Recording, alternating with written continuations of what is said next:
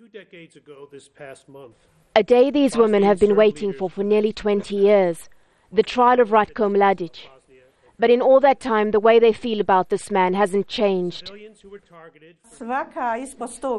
Any punishment under 100 years would be too mild for this monster who watched and ordered executions of our innocent children. Hanifa lost her 2 sons, a daughter and her husband. She's tried but can't find peace. I talk to them all the time in my dreams. When I wake up, my children are gone. Then I cry. It's so hard they're not next to me. The former general was arrested last year in a village in northeastern Serbia. His capture after years on the run gave hope to victims' families that they'd see justice.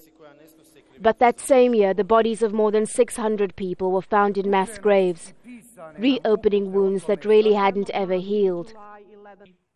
It's not just the mass killings in Srebrenica that Mladic is in the dock for. He's also charged with overseeing camps where thousands of people were detained, tortured and killed. Some of their families know what happened to their brothers, sons and husbands.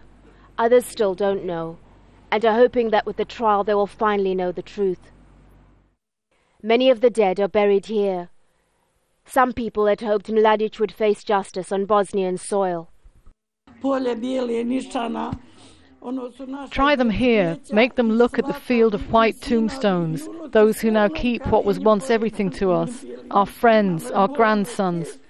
This is hard and painful. Every mother here when they go to the cemetery. I can't go on. The words of a mother for whom the wounds still cut too deep. Khadija Magardie, Al Jazeera.